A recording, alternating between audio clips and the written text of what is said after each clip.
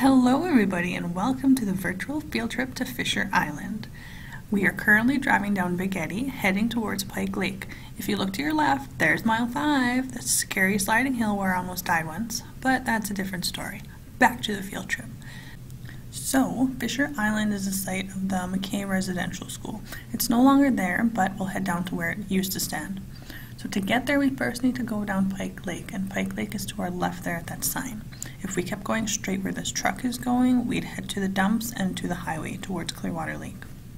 So now we're just going to speed it up a little bit because I had to drive really slow because the roads were so bumpy. We'll speed it up to the good part when we get right down.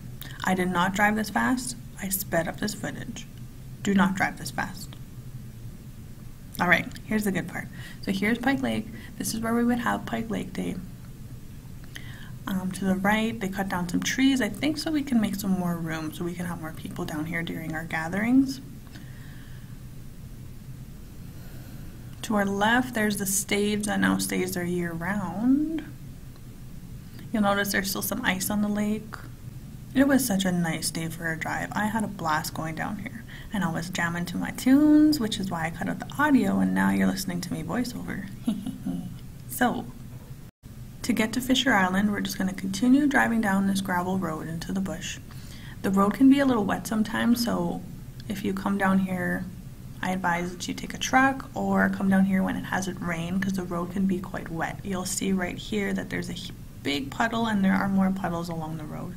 I tried to come down here the day before and there was no way that was happening. The road was way too wet. So again, you'll notice I did speed up the footage. No, I'm not driving this crazy like a maniac. So as I mentioned, the road is pretty long. I definitely wouldn't want to walk it because I wouldn't want to get eaten by a bear. But it's not that far of a drive. It's maybe a 10-minute drive from the top of the hill to get over here. So it's not like this school was hundreds of miles away in a different town. The school was literally in the backyard of our home. I actually had no clue that the school was over here until maybe 5 or 6 years ago when I went out for a drive over here with my granny and my mom, and my granny mentioned it.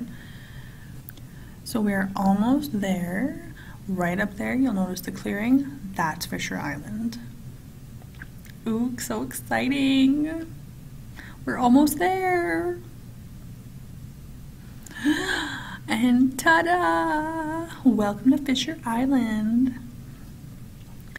Now, sorry there's not a whole lot to look at. There hasn't been much development down here since the school. We now have a soccer field and a baseball diamond that we do use for spaghetti days for the tournaments.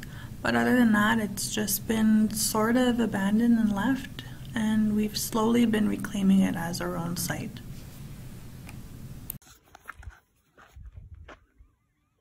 Alright, so down at Fisher Island.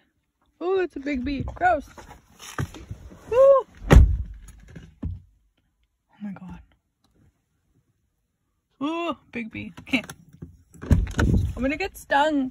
If I get stung, remember it's for you guys. It's for you students. Okay. So.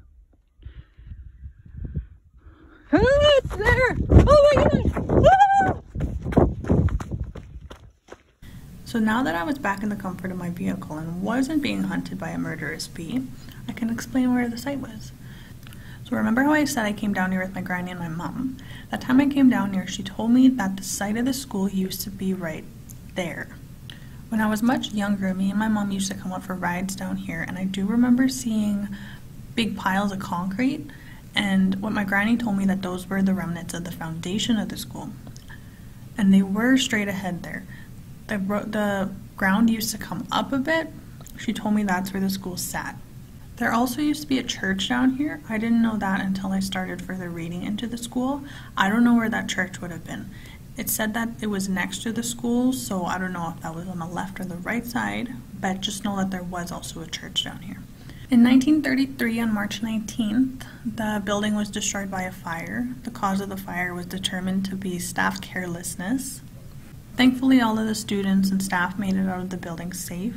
After the fire, half of the students were sent to the MacKay Residential School. Others temporarily stayed in the PA, and others were sent home for the spring to await for enrollment for later on in the year. The school here never reopened, but what does cause confusion is that there was a MacKay Residential School built later on in 1957 in Dauphin, Manitoba. So although this site carries with it a heavy history of trauma and abuse, I think it's beautiful that OCN has managed to reclaim it as their own and use it as a site to celebrate community and have some gatherings and have fun playing sports. I hope you enjoyed our little field trip to Fisher Island, and thanks for watching, and we'll see you in the next video. Bye!